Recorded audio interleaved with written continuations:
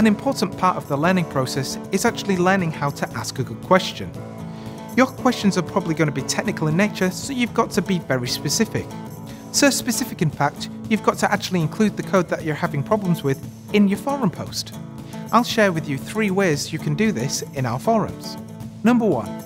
If you have an issue with a tiny snippet of code, use Markdown. To use Markdown, paste your code wrapped in 3 backticks on the line before and after.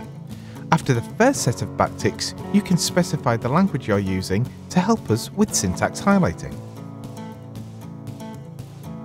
Number 2. If it's more than a snippet and it's a front-end project, use something like CodePen.